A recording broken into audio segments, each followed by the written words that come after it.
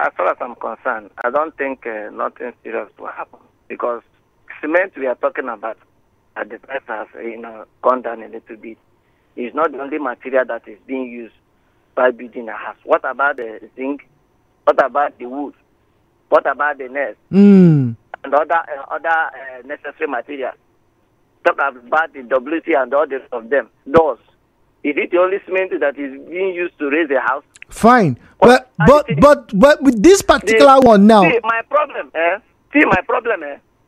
I want to appeal to the Standard Organization of Nigeria to ensure that the quality and quantity, the value is still intact, so that you don't end up what you are supposed to do with 1 bag of cement, you end up doing it with 2 bags of cement or more, all because they have reduced their price. That is my major concern. It's not all about the price reduction. It's about the quality and quantity being intact, getting value for your money. It is that should give us a lot of concern. And we have seen a situation whereby prices are being reduced, but you don't get nothing at the end of the day. The product you pay for, it's even better when you pay higher and getting what you want. But for me, I think the reduction is okay. But the producers and manufacturers should ensure that they don't give us more or less something that while we are sleeping inside, the house will collapse on top of us. You understand? Thank you.